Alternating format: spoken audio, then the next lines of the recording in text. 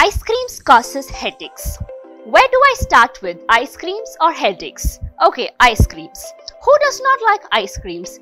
Butterscotch, mango, strawberry, chocolate, choco chip, hazelnut, kulfi. Oh my god, the list is endless. I guess by now you guys are drooling?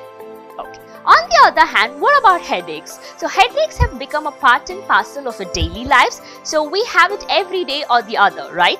Okay. Now what is the link between headache and ice creams? This frozen dessert causes headache. Yes, you heard it right. But how?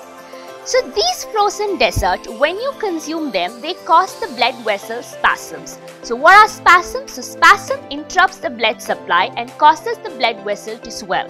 Thus the blood vessels in your brain, they enlarge and they tend to swell up, deviating from the normal pulsation, and thus it causes throbbing pain in your head. This causes headache. So next time when you have an ice cream, make sure you bring it to a normal temperature and make sure it is not deep frozen.